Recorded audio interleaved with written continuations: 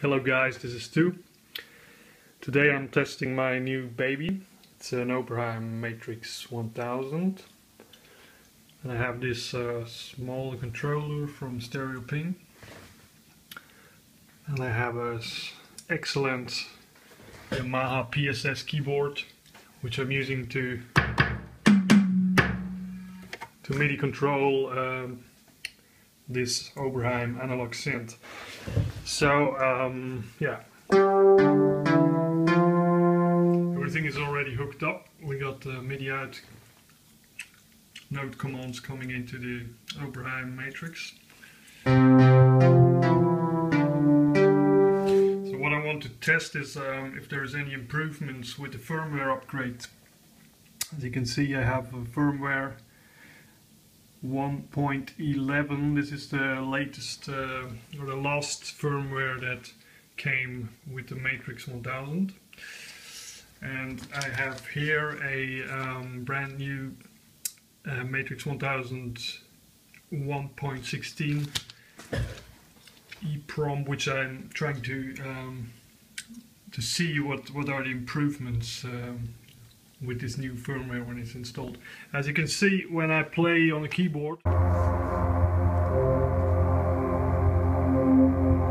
it's funny to control this huge sounding small synthesizer with this crappy Yamaha. So anyway, I'm trying to control the filter now. As you can see,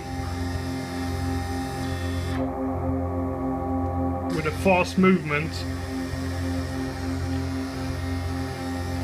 if I move the pot fast, it always takes a while until the Matrix-1000 reacts.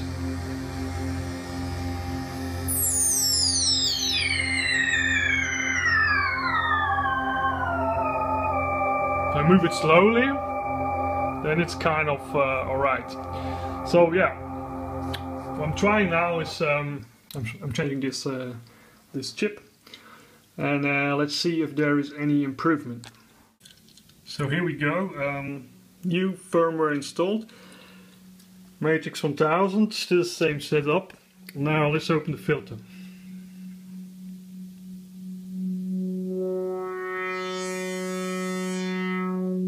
Wow, I must say I'm impressed.